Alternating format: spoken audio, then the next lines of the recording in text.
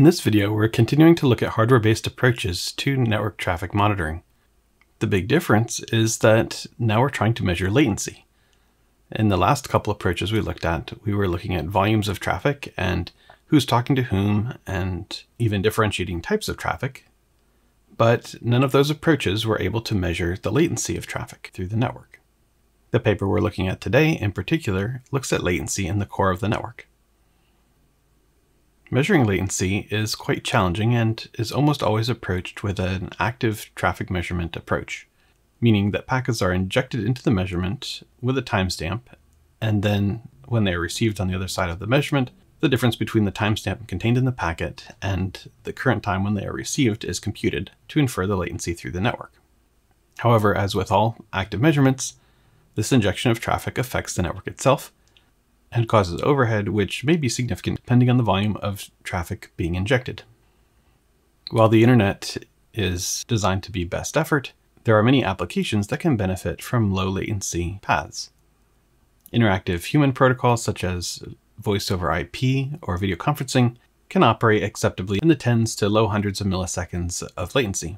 However, other applications like high-performance computing and automated trading rely on delays that are orders of magnitude lower than this. The authors of this paper come up with a novel approach to implement a latency computation by measuring the existing traffic and adding only a minimal amount of packets to the network. They use what's called a Lossydifference aggregator. And this is maintained by both the transmitter and the receiver on a link. So two different routers that have traffic passing through them. So on the sender end of the link, it's recording the traffic timestamps as it passes through and the count of packets. And on the receiving side of the link, it's recording the same information. Then after some period of time, the sending side sends over the results of its data collection to the receiver, which compares the two measurements. The assumption here is that both devices are tightly time synchronized. It also assumes that packets do not get reordered between the two devices. As long as no packets are lost, the computation is simple. The difference in timestamps can be divided by the number of packets, and this will produce the average latency for each packet. However, if there are losses, the device on the sending side will have observed a different number of packets than the device on the receiving side, and so this computation would not work.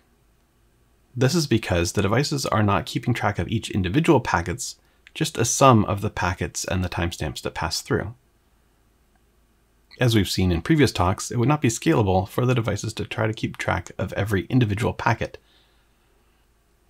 So in the case where losses are observed, both the sender and the receiver maintain an array of several timestamp accumulators. So if there's a loss, it'll prevent the computation for one of those accumulators from working, but they'll still have an estimate from the other accumulators.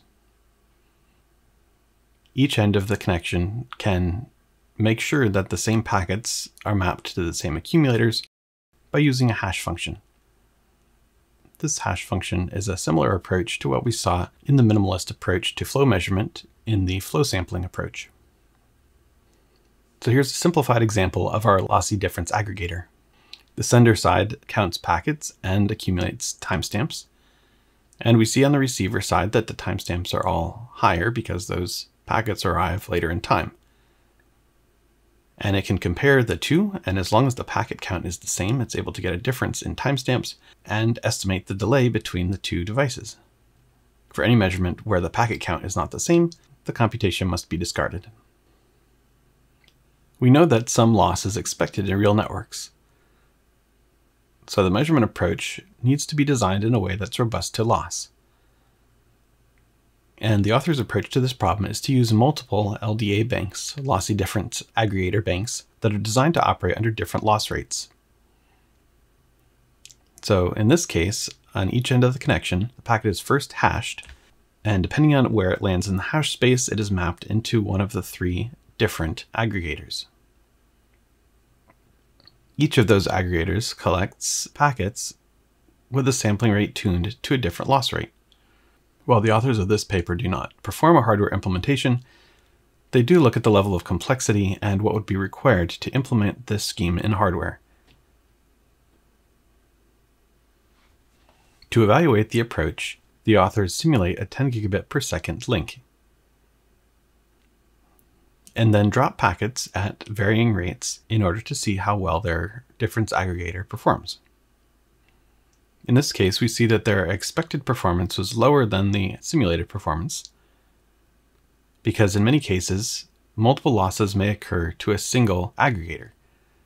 So instead of each loss causing an entire calculation to be thrown out, multiple losses may contribute to discarding only one calculation.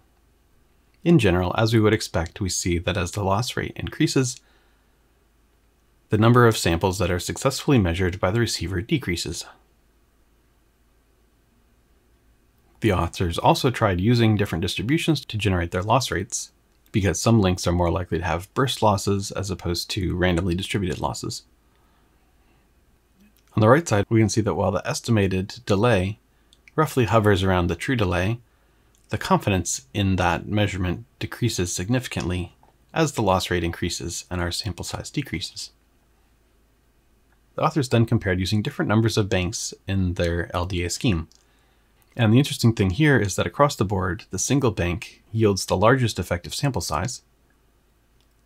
Note that as I've been using the term sample, this is the number of packets that are recorded. And dividing the overall aggregator into more banks always reduces the effective number of samples. With lower numbers of effective samples, we have increased relative error across the board. Now we get to one of the key benefits to this scheme. At the beginning, we said that minimal traffic would be added in order to perform this measurement. And while it could be adjusted, the authors are operating with a 1 packet per second scheme. So every second, the source sends its accumulators to the receiver. So that would correspond to 1 hertz in these plots. So in plot A, we see that the effective sample size for the LDA approach is an order of magnitude larger than even sending 10,000 measurement packets per second in an active probing approach. However, the traffic being sent is only 1 packet per second. As the loss rate increases, this effective sample size drops off faster than with the active probing approach. But even at the worst case, with a loss rate of 0.1, which is horrifically bad for a network and generally inoperable, the LDA effective number of samples has only dropped down to between 1,000 and 10,000 hertz. So in all cases, the LDA scheme provides a far higher accuracy than active probing, with several orders of magnitude lower traffic impact on the network.